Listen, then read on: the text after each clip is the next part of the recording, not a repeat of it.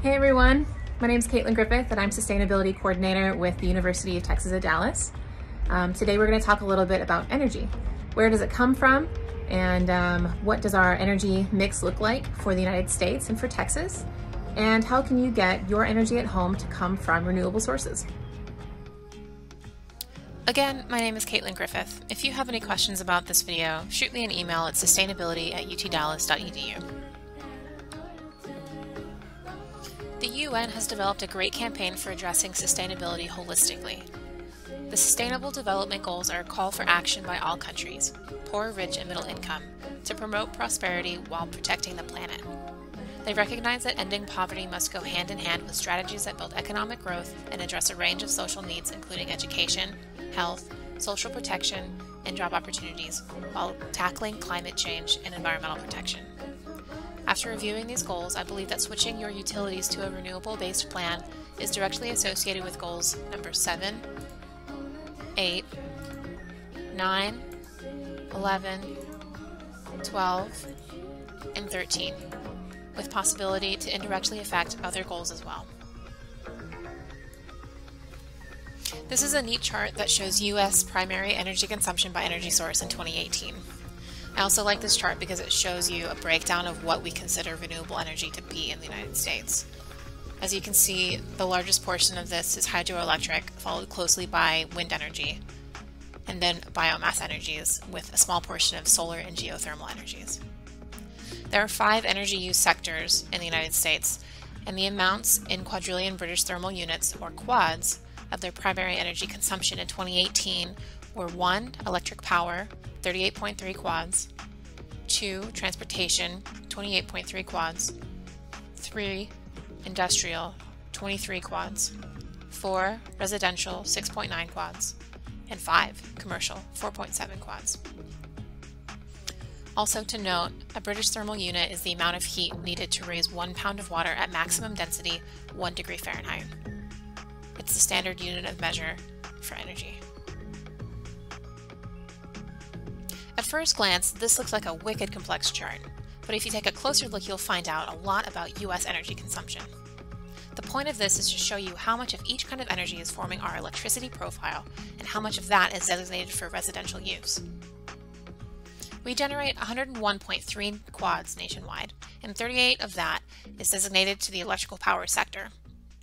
We then lose about 2/3 of this in electrical system energy losses. This is basically energy lost during generation, transmission, and distribution of electricity. A small percentage of the original 38 quads is made up of renewable energy, about 17%.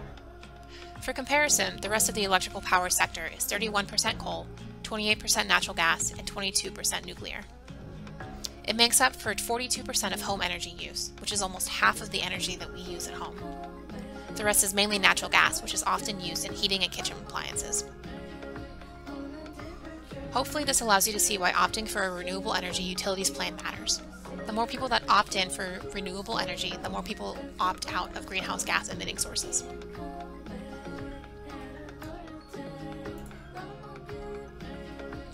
I like this chart because it shows you the type and amount of each energy source the United States has consumed over time. In 1950, the U.S. used about 36 or 37 quads of energy, mostly petroleum and coal. 70 years later, we have effectively tripled our energy use, sitting at just over 100 quads. About 30% of this is from petroleum use, mostly for transportation and industrial use. Due to the greater supply and thus lower prices and lower carbon footprint, natural gas has encouraged rapid growth across all sectors of our country. The U.S. leads the world in natural gas production. Coal still sits at about the same level that it sits at in 1950, and renewable energy has seen a very drastic increase.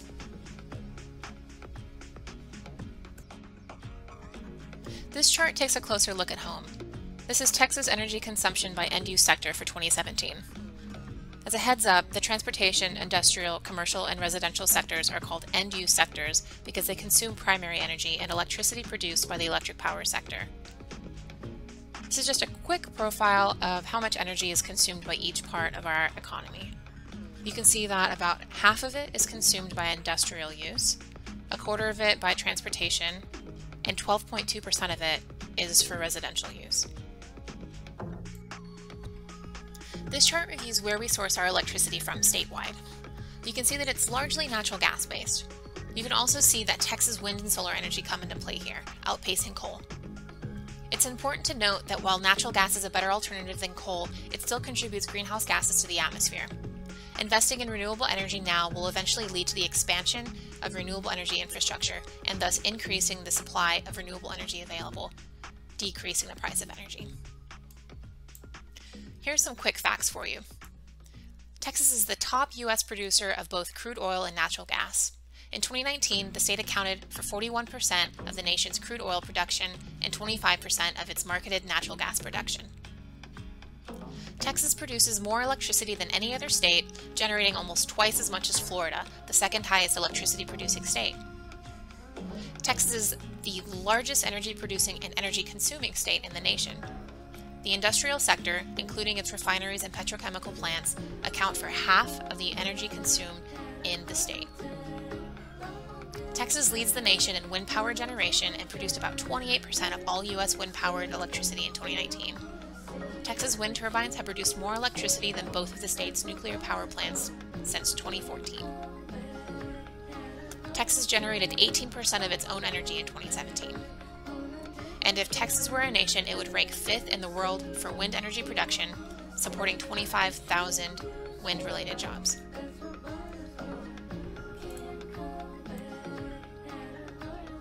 So why would I want to switch to a renewable electricity provider? Well, you'll decrease your carbon footprint. The average household produces 7.5 tons of CO2 equivalents per year. Are you interested in finding out how much CO2 emissions you produce? Check out the EPA carbon footprint calculator. You can also support responsible consumption and production, promote the growth of sustainable communities, help stimulate the economy, and provide opportunity for decent work.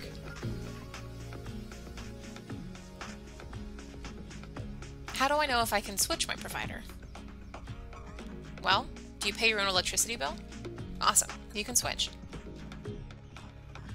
Okay, so I want to switch. How do I do that? First, find out if your city is regulated or deregulated.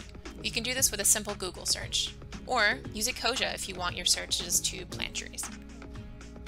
Regulated markets are vertically integrated utilities that own or control the power plants that generate electricity, as well as transmission and distribution. This means that you only have one option for electricity. However, your provider might still have a renewable energy option. Deregulated utilities are required to divest their ownership in generation and transmission.